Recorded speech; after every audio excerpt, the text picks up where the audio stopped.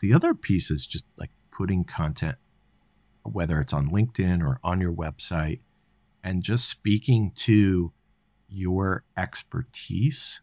So that could be a blog post that is just helping people solve challenges without needing your software, right? Just common things in their industry that they're looking to solve. It could be content that you're putting on social media.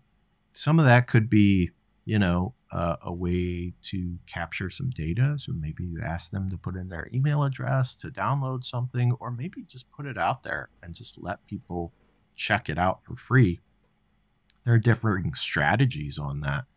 But I think if people recognize that you know what you're talking about and you're not just some schmuck who is trying to sell them something they don't need, they're far more likely to actually spend time learning about your product or whatever service that you offer to determine whether or not it's a good fit for them.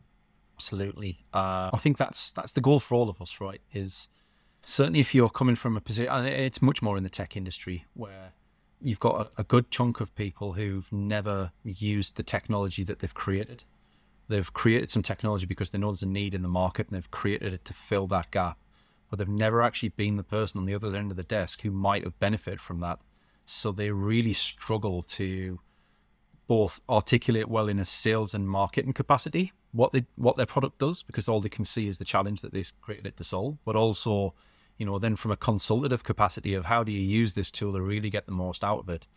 There are so many businesses that struggle with that. So then it becomes easy for those other businesses who are like yourself, Rob, who are experts at what they do first and have built a technology to solve the problems that they face and are now that to the world. I think that's a really powerful narrative to be able to share with prospective clients.